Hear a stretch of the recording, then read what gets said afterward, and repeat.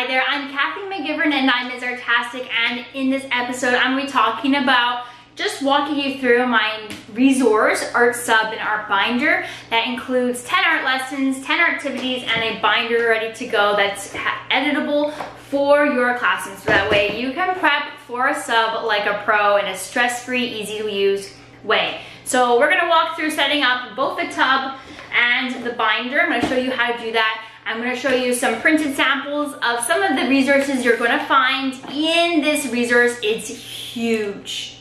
Huge! And then I'm going to show you every single page through one of those scroll throughs on screen recording of all the PDFs that are included, okay? So this is a combination resource. It's basically an art sub resource. That's created from my experience both having been a sub and a teacher. So I've taken all that and I have placed it into a simple program so that way you can be done prepping for a sub in a one print and go way. Okay, so it's a one and done experience, meaning that you're gonna do this one time and you're done. That is it, forever, okay? The only thing you're gonna need to do is just refill some of the resources when they've been used. But essentially the system's gonna be done so that way you are prepped for a sub always. So that way when you get sick or you're not feeling well and it's kind of annoying and frustrating to prep for a sub and plan to be away when you're sick. Okay, so we're gonna do this now so that way you're prepped forever, okay? So that way if you're gone, the only thing you have to do is tell somebody like what resource they need to grab, whether it's the Emily Carr tree lesson or the zombie apple art lesson, or maybe it's one of the art activities in this resource. So there is 10 art lessons and 10 art activities and an art sub binder. So that way everything is ready to go and very, very simple and clear for your art sub. So when they show up, it's easy to go through and everything's clear for them. It's all done, all prepped, all your lesson plans, all the step-by-step guides, all the handouts, everything is done. Okay, so here we go. This is the art sub tub. You're gonna get a binder set. I'll show you how to do this in a second, and also setting up all the different folders with the pre-photocopied stuff in there so that way you are going to be ready for a sub like a pro in a very easy to do, stress-free way. You're gonna have this done, maybe it's gonna take you half an hour, but then you're done forever. And that's including the photocopying, because it's all pre-done for you. Oh yeah. All right, so let's dive on in and check out the art sub tub.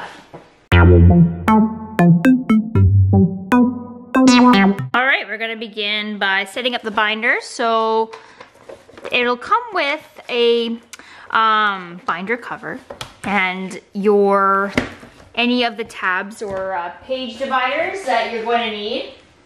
So I just printed off a selection of the sub binder and activities and just one art lesson, but I'll show you everything in a scroll through of all the PDFs. There is an editable sub binder version and a non-editable, same with the labels as well. So we'll get to the labels, and we're gonna go first through the art sub binder, setting that up, and then I'm gonna talk about setting up an art sub tub and sticking it all together in one place so it's all ready to go, pre-photocopied, so you don't ever have to worry when you're sick.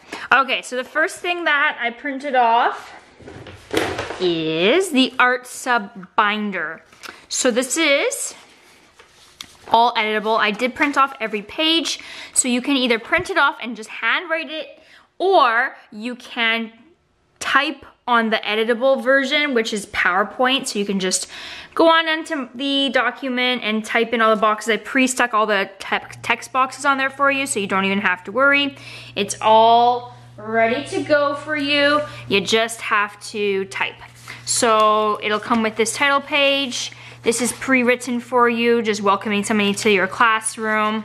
And then this is the starting point of editable options. So wherever there's blankness, that's where you get to type on it, and you'll see that in the preview. So just introducing you and your classroom.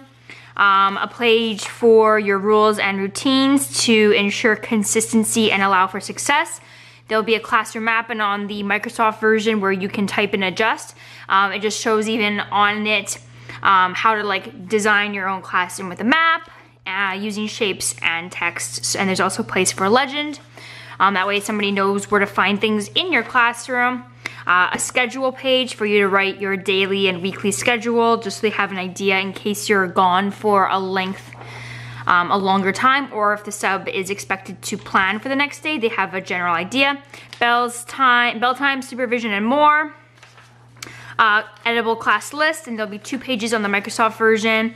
Helpful notes, just that are anything that pertains to your classroom. Maybe it's like art club that you have running as well, or where to pick up kids, any of that. You could put it on helpful notes. I like to highlight students that were showing leadership and expected behavior.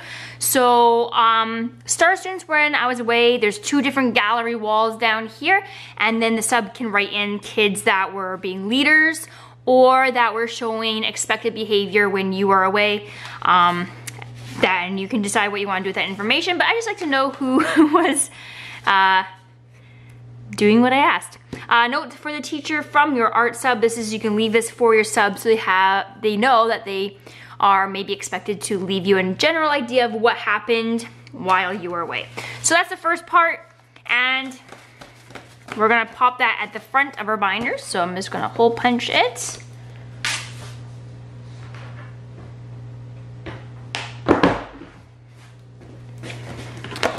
And it's already ready, so you just gotta stick it in. You don't have to worry about anything on this except for just filling in the information that pertains to you. But the rest of the hard work is done. Okay, so when you open the binder, when your sub gets it, it's gonna look like that. This is all done. And then you got cover page, welcome to my classroom. It all is art themed, and then it'll go through with all the information pertaining to your classroom. Okay, so that's that. The other thing is that the next part you could stick into there are your activities. You could use this also as your master binder with all the master copies of all your art lessons. So the next part going in will be the activities. So you'll get a title page, and again, here is your first section cover, which is for activities. It's all black lines, so you don't have to worry about color. So we gotta hole punch it. This is all you gotta do. It's nice, right? Planning for a sub in the future. And this is a one and done system, right? So once this is all set up, you don't have to do anything forever. It's all done for years to come because it's already done. You got the system set up. And once you have a system done, the only thing you have to do is maintain it. So maybe in the next year you just have to print off and pre-photocopy sheets. I like to pre-photocopy sets of worksheets just to have on hand, and I'll show you how I do that in my subtub. And then all you have to do is, if you're gone, just say grab whatever lesson and the sub is ready to go. The lesson plans are all done, there's assessment done, everything is there, so you don't even have to plan, because I know that when we're sick, it's annoying to have to plan things and you're not feeling well, so this is a worry-free system. Stress-free, worry-free, just plan it now. All you have to do for planning is photocopying it and printing it and putting it in a tub and binder. That's it, and you're done. Okay, so this is the next part. These are just some activities. You'll see all of the activities. There's 10 activities in addition to 10 art lessons in this art sub resource. Okay, so it'll talk about what activities are. They're basically easy to use art activities or art activities that are perfect to have on hand for fun and engaging art lessons. They all allow for choice art mediums, so you don't have to worry about what art mediums are going to be used when you're away. You can keep it as simple as wax crayons and felt markers, so you don't have paint all over your classroom when you return. I also give lots of pro tips in here for you and your sub, so that way you're all ready to go. So in this one, for art activities, I recommend pre-photocopying them and paper clipping them together and keeping them in folders. So that way they're just easy to grab for advanced planning in times when you need them. So plan in advance for stress-free years. There's an art choice board, so 6 different prompts There's a page to draw on. It's just not I just didn't print every page off. These are just some of them. You'll see, again, all the pages in the video preview coming up. So I'll scroll through the whole document so you know exactly what you're gonna get so you can make a decision on if this is gonna be good for you or not. So there's a directed drawing in there. So these are all easy going because sometimes when we are away or when the classroom teacher's away, kids are a little bit anxious when there's a sub. So I like to counter that by providing choice-based, easy to follow lessons. And this whole tub resource is designed for that. It has some suggestions on the art lessons, but they can all be done with flexible mediums or choice mediums. There's no pressure. It's very simple but effective and engaging, which is necessary when we are away. So directed drawing, there's a pick a prompt. There's 3 prompts here, and then kids will draw down here. Again, they all have little name lines. A Zen Doodle artwork, and yes, there will be a Zen Doodle pattern page as well. I just didn't print it off, but essentially they'll be filling in all the sections with Zen Doodle patterns. There is a grid draw in here. There is a pattern mosaic, so in each section they're gonna practice inserting some of these patterns. There is a roll and draw included, and so much more. So there's 10 activities that are included in this sub binder. And then we're gonna have 10 art lessons. Now I only printed off 1, so you can see what 1 looks like printed. This is a lot of paper. And I like to be mindful of not printing everything, right? Because I am doing this for this video. Okay, so I printed off 1 complete lesson so you can see what it looks like printed, and I printed off all the assessment pages. So we'll do the art subtub in the binder with 1 art lesson, but know that there are 10 full complete art lessons, full examples done, all the lesson plan done. You'll see what I'm talking about in a second. And then you can have all your master copies in your binder, and then you can also pre-photocopy handouts and keep them in folders in your subtub. And again, I'll show you how to set that up. So we're gonna quickly hole punch this, stick it in our binder. And if you have this resource already, you could be doing this with me at the same time as we prepare and plan together. And you'll see that this is not gonna take very long to prepare for the entire year for if you're away, or in fact, really just one and done, right? You can just use this again every year. All right, so every single lesson is going to come with an example done. So it's gonna say art lesson. This one is the Emily Carr inspired forest. It has an example of what the art lesson could look like, and then the sub can, well, first of all, they'll know what they're gonna be creating, but also they can use this as an example to show the kids of the expectations of the project, okay? So the example is already done for you. There is already a lesson plan done that includes the National Art Core Standards. So it has some standards in it. It has an overview. So this one, they're creating an Emily Carr inspired forest using oil pastels or choice art mediums. So I gave you a suggestion of what I used in this, but they have alternate mediums as well. So you could use essentially anything. So I give suggestions, and if you would like to redirect the sub, you can always just highlight the one that you want them to use, or just leave it up to the kids to choose wax crayons, whatever, right? So it also has steps for what the teacher needs to do to teach the lesson.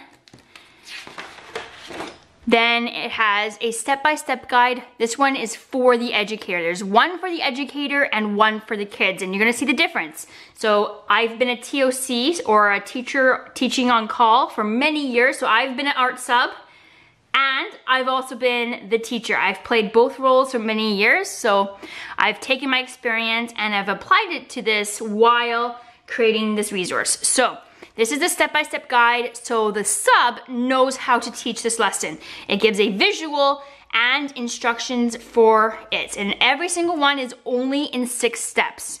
So it's easy and not overwhelming for the sub to teach.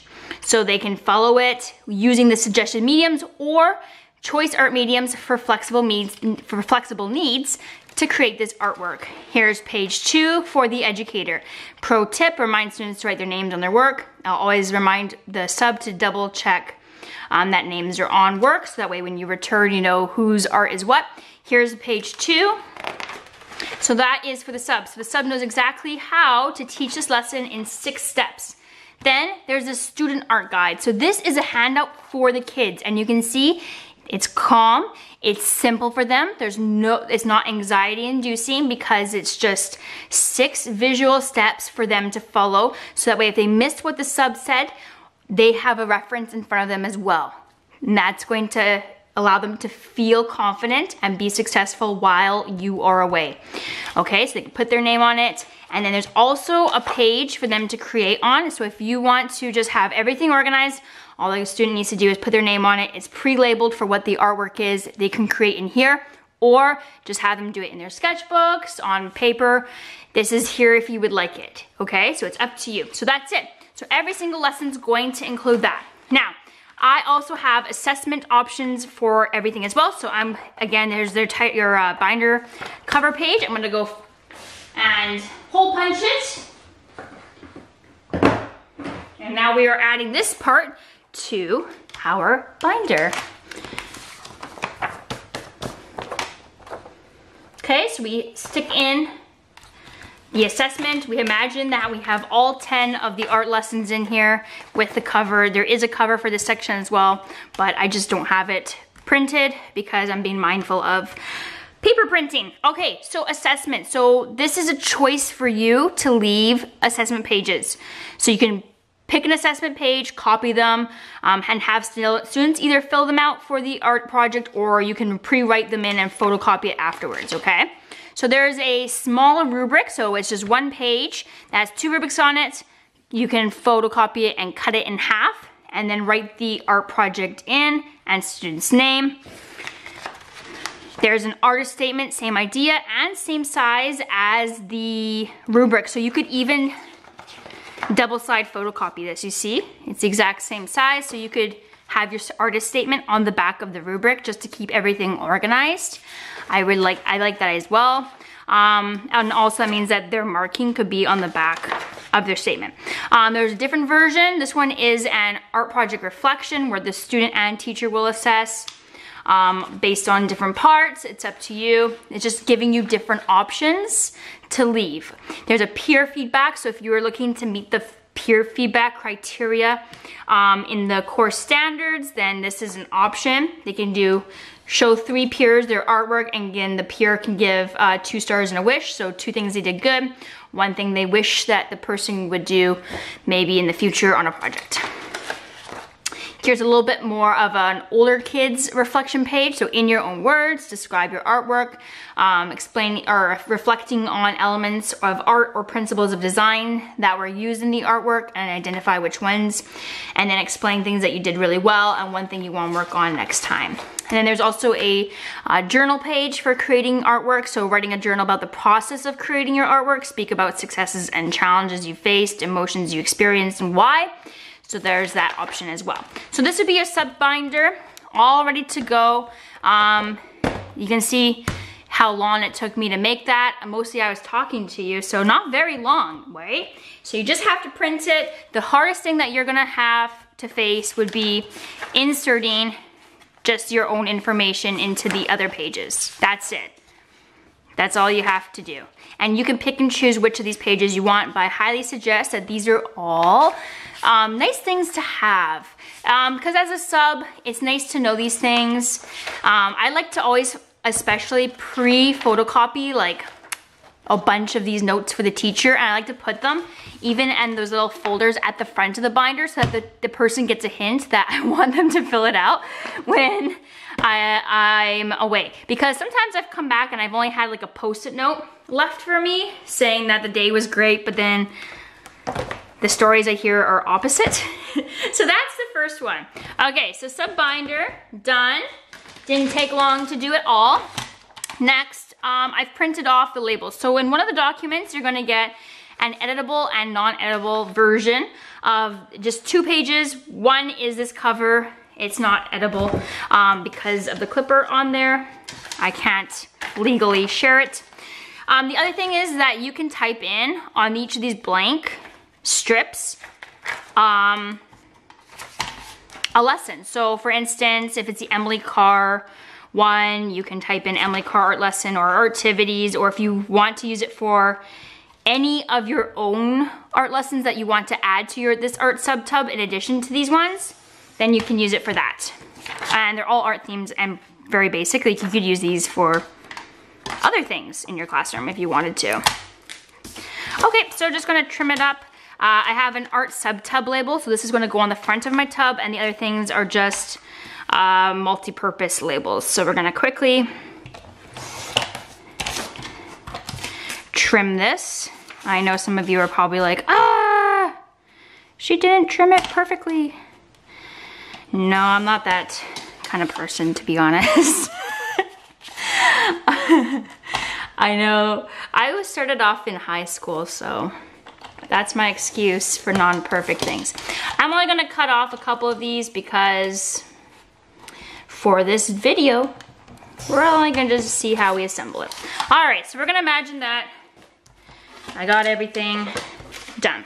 So I'm going to choose to just write on here, but you might choose to type it, and that's up to you. One's gonna say activities, and I'm gonna do Emily Carr Forest art lesson. So art lesson, Emily Carr Forest.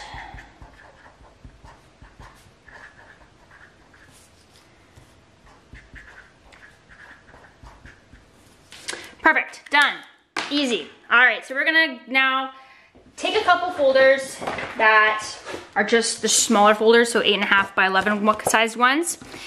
I'm gonna set this to the side for now, and I'm going to pre-label my folders.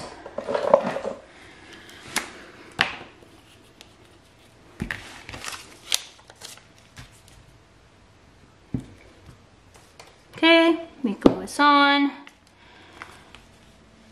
and stick it up at the top, and now it's ready to go. So cute. Or maybe I was supposed to go that way. I feel like I did this backwards. There we go. Oh, so good.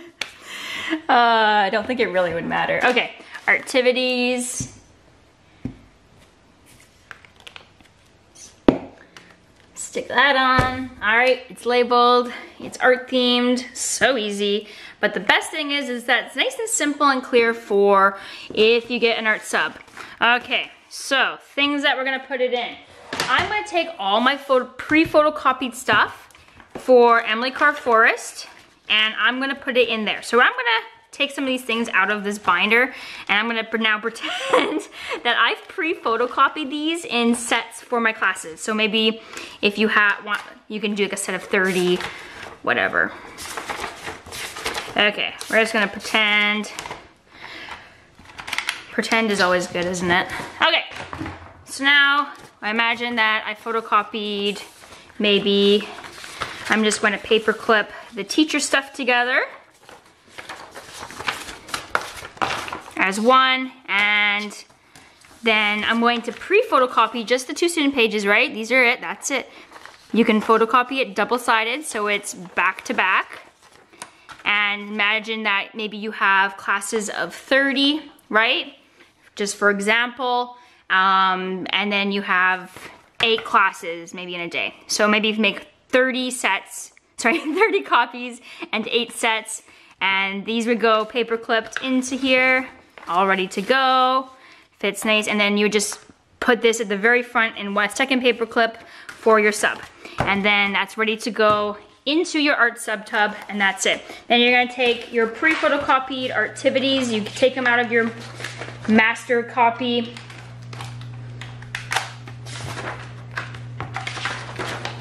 and then all your pre-photocopied activities are ready to go. So maybe make 30 copies of your grid draw, 30 copies mosaic, whatever you need to do, whatever makes sense for your world. Pre-photocopy some activities, because these are super easy grab to go with 0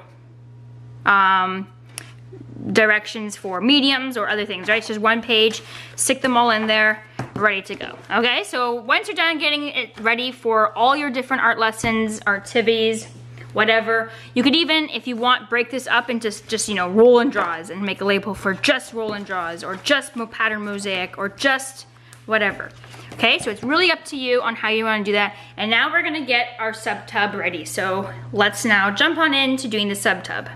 All right, so I'm gonna grab my tub. I like to use dollar store wash bins. These are perfect because they fit your binder and your folders absolutely perfectly. So I've made a sub tub label already for you, so you don't even have to make that. So you just have to stick some tape on the back, whatever. I like duct tape, so you can pre-laminate it if you want.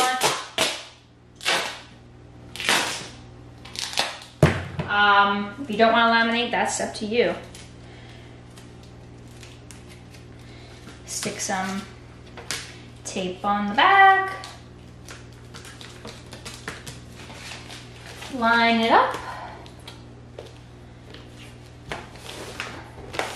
And your label.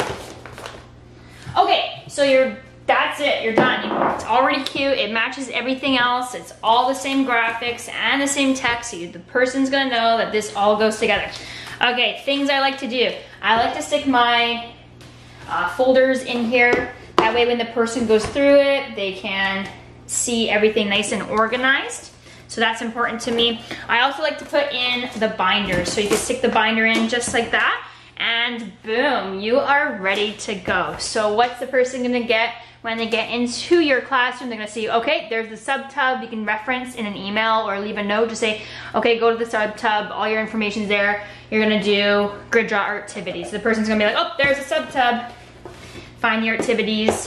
If they want to know about your classroom, they're gonna grab the binder, open it up, see it's all ready to go and organized. You're gonna be welcomed to your classroom. You're gonna learn about you and your classroom, your routines and rules, find everything easily. It's all ready to go. They're not gonna miss any supervision times because they'll know your bell times and supervision and any additional information like art club. They'll be able to have a class list inserted in here, and then they can use it for whatever they want, whether they want to use it for keeping track of marks while you're gone, if you're gone for a lengthy time, or if they just want to use it for checking attendance or whatever. It's there, helpful notes, again, your star student, and then if you're gone for a while or they need to make more copies, all your masters will be in here, okay? So, that's all organized. So let's dive on in and check out the digital PDF scroll through of all the different parts of this resource.